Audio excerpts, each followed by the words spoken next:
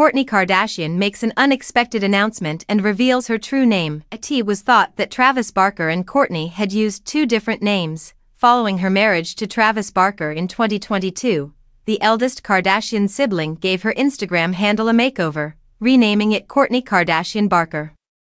This was the pinnacle of modern commitment. Taking note of this, it was thought that Kourtney had double-barreled her name, much like Khloe did when she married her ex-lover Lamar Odom, and Kim Kardashian did when she was married to Kanye West. The founder of Lemmy, however, revealed on Thursday that she has signed up to assist her Blink-182 husband in a charitable event, removing the Kardashian element from her name and revealing her true name is Kourtney Barker, maybe in an effort to match Travis and her son Rocky Barker, who joined the family in November. Kourtney decided to change her name to Kourtney Barker. She has maintained a connection to her three older children, Mason, Penelope, and Rain, whom she shared with her ex-partner Scott Disick. Despite removing the Kardashian name, Penelope, 11, honors her father with her middle name, Scotland, while Mason, 14, has a connection to his mother through his middle name, Dash, while Khloe and Kim retained the Kardashian moniker when they got married. Their mother Kris Jenner completely abandoned the Kardashian moniker when she wed Bruce Jenner, her second husband.